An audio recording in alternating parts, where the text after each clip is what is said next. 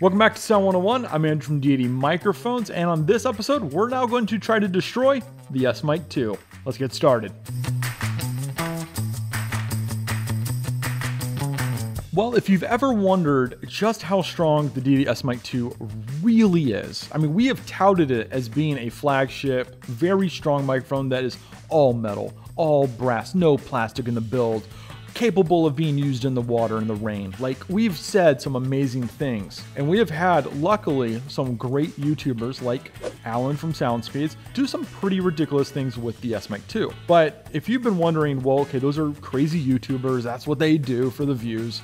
What does a manufacturer say about their microphone? Well, I'm about to show you. So we're gonna go back to the kitchen where we tried to destroy the W-Loft Pro, and we're going to try now to destroy an S-Mic 2. So we are going to be testing the S-Mic 2's durability, and you may be saying to yourself, is there a bunch of trickery here? Is it a lie? Let me show you guys, this is no lie, in fact. So I'm gonna take the microphone, and to show you that we're going directly into the recorder, there's no cables, nothing going off camera.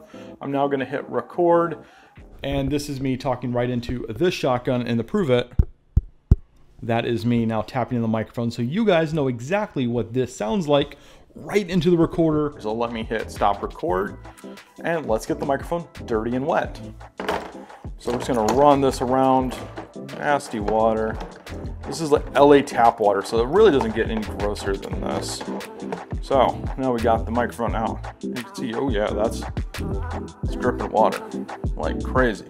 And because I really don't want to shock the recorder with 48 volts, I probably should like do, I don't know, some basic due diligence of like at least the connector.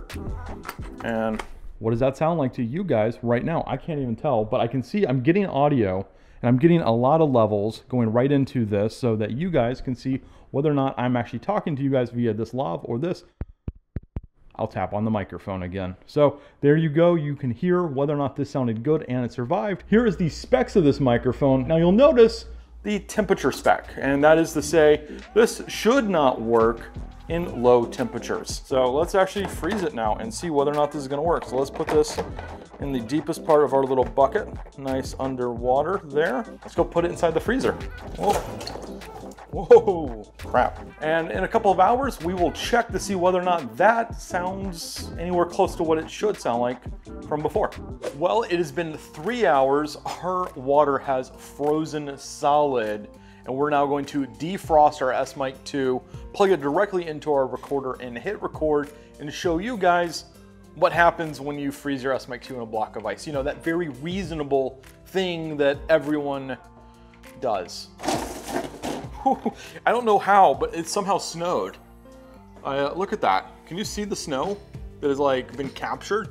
It's solid. So in order to thaw this out really quickly, we thought we'd get some salt, hot air, and just like go to town on this thing, because that way you guys don't have to wait around.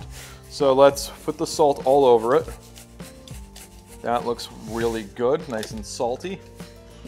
And I guess a low cut filter for the hot air, right? Oh, wow, you can hear it.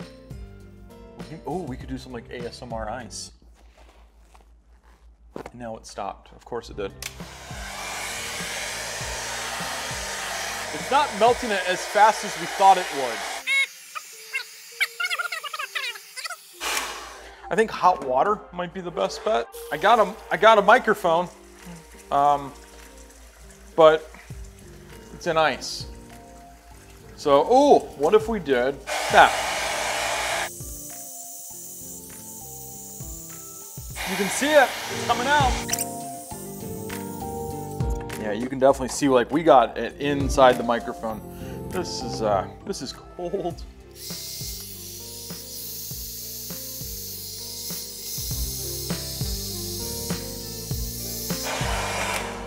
Let's see if we can snap it.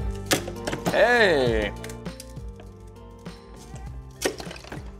I mean, it feels the same weight. I don't know if it's full of ice. I don't hear anything. Either it's still frozen, or what we have is no water in the middle. And the best way I can tell is if I look through the microphone, I can tell you guys now, I'm seeing a little bit of ice here on the circuit board. And as you can see, it's dripping water.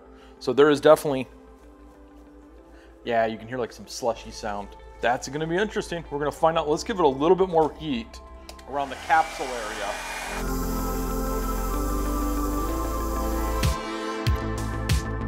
So, I don't know. Let's go for it.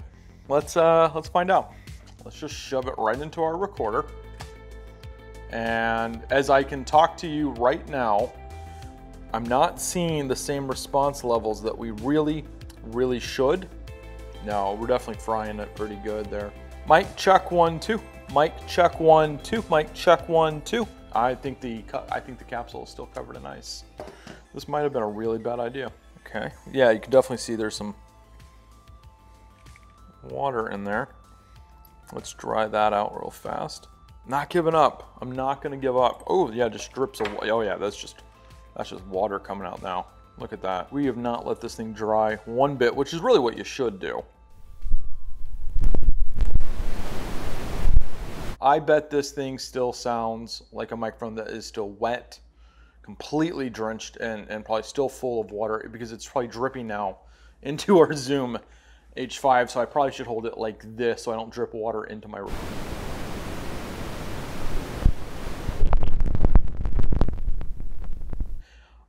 I wouldn't trust this right now. Yeah, I bet this is, yeah. Still dripping water. We should probably let this thing dry and take it back to our studio. Water resistant, yeah. Waterproof, no. Put your microphone in a block of ice. I wouldn't do it. No, that sounds like a bad idea. Okay, so that sucked. This episode did not go anywhere like we planned. I'll just show it to you. This is my microphone. I can now listen to things around corners. It has been bent pretty substantially. Like, this is not a slight curve. And I'll tell you what happened here. Because I was using a hair dryer to warm this all up, a hair dryer hits one spot very unevenly to thaw it all out. And once we got it out of the ice, and it's still frozen, like the temperature of the metal expands and contracts with heat. And because we were unevenly heating this up, parts of it expanded at a faster rate than other parts. And because of that, you get that. It's a thing of beauty. But question is, does it still work? I mean, it didn't in the video, but it was still straight in the video. Today, it is not. And clearly, it has been completely dried out. We remembered this time around to throw some silica gel in there. Oh, God, it hurts to watch. But let's test it out now. There we go. As you can see, I have to hold it kind of funny because of the curve. But how does this sound now to you guys? Does this microphone sound like a dead microphone, or does it sound like nothing happened to it?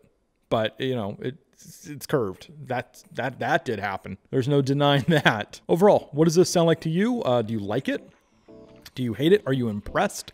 Write down in the comment section below what your thoughts are going through your head right now. Dylan, I can tell you this. We didn't bust it. Like, this isn't broken. Now, I've seen in Kevin's video where he drove over it with his car, and I happen to own a car. You want to go drive over this microphone? I'm down. Yeah, we're going to wrap it up here in the studio, and we're going to go to the parking lot real fast because we didn't kill the microphone. It's not dead, and I feel like it wouldn't be a satisfying episode for you guys if you didn't see this thing die. So let's go kill it. I should have washed my car if we were going to do this, Dylan. I didn't know. We'll drive over the mic right now. Let's do it. You should probably get further back though, so like it doesn't hurt you in case it like shoots out underneath the wheel or something. I don't know how the guys did it on YouTube. We'll just do what they did. I guess just like put it underneath my tire frame and just back up. So I'm just going to kind of put it like right there, right? Like that's... There you go. So let's, let me go back up my car real fast. Ready? Yep.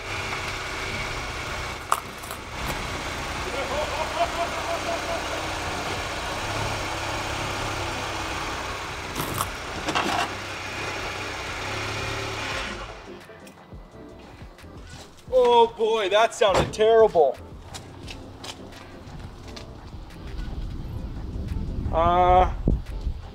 Okay. I'm still rolling, so we'll just shove it right in. And How does that sound for you guys? You tell us down in the comment section below. I can't even hear what this sounds like right now. I don't even know if I'm getting audio meters. I kind of saw some stuff when I plugged it in, but this thing might go on a wall if this survived. This is impressive if it did work. If it didn't, this is going to be a really, really embarrassing YouTube video for our brand. So Dylan, that's on you if this fails. That's it. I think that's going to be a wrap for us. If you like this kind of content and you said, more of that, Andrew, keep trying to destroy your products. We want to see what it takes to destroy a Deity product. Tell us down in the comment section below. If, however, you want us to go back to making tutorials about audio problems that you have, drop those problems down in that comment section below also, and we'll try to answer them on a future video. You know, I just want to say thank you. If you like this kind of content, hit that subscribe button. It helps us out. Hit the bell for notifications so you don't miss a video like this. I'm Andrew from Deity Microphones. Thank you for watching. We really have no idea if this sounds good at that close, do we? Like, either we're gonna end up doing this whole close on this mic, or this is gonna be a really embarrassing video, Dylan. I just want you to know that. The pressure is 100% on you. I don't know, it probably helped. It probably sounds fine.